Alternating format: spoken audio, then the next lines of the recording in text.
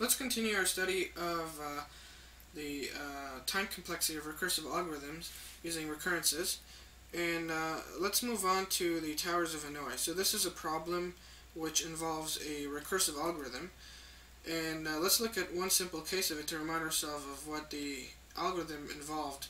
So suppose we had these 3 disks and we wanted to move them to the second pillar right here. So what the number of steps involved are the following. First, we have to take all the disks except the last one and move it to the other pillar.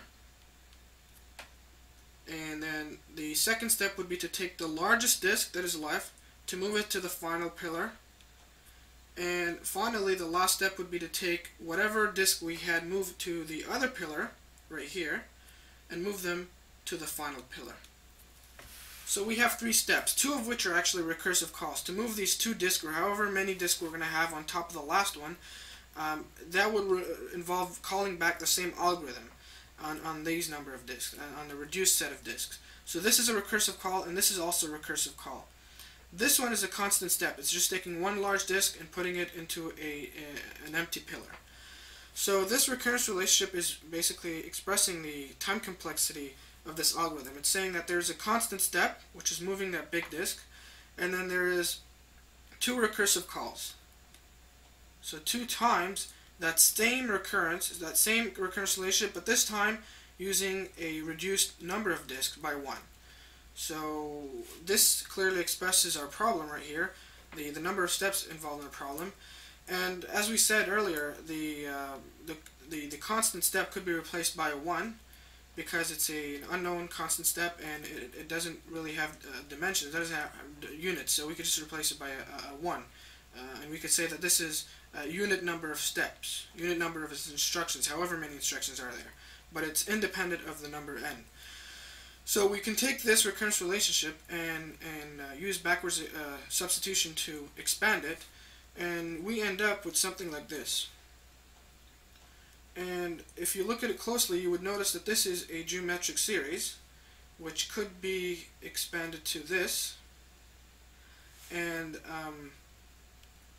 this would be our base case, 2 to the n times t of 0. And t of 0 in this case means that we are applying the recursive algorithm on 0 disks. And so how many number of steps are involved? There are no steps involved, so it's just a 0. So this cancels out. We are not actually using it. So we end up with this. So the recurrence relationship actually boils down to this relationship. And looking at it closely, we realize that it's a 2 of n. It grows with 2 to the n. So our Towers of Hanoi algorithm is a big O of 2 to the n.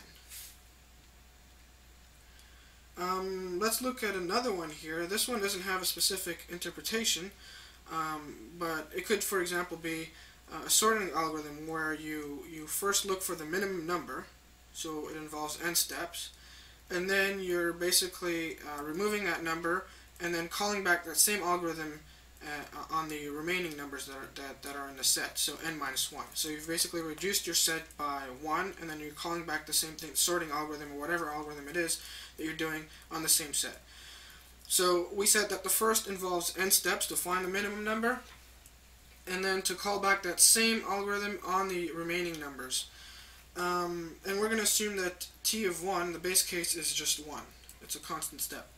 So if you're actually taking this recurrence relationship and expanding it, you end up with something like this, and all of these numbers can be added up to this expression. And to see how this works is basically just divide all the terms into 2 sequences. So you'd have n and take the last one here. So we're trying to add n and 1, and take n minus 1 and add it to 2. And keep on doing this, so you've divided your list into 2 lists, and n plus 1 is basically just n plus 1. n minus 1 plus 2 is also n plus 1, and you're going to notice that they're all n plus 1s. And how many n plus 1s do we have?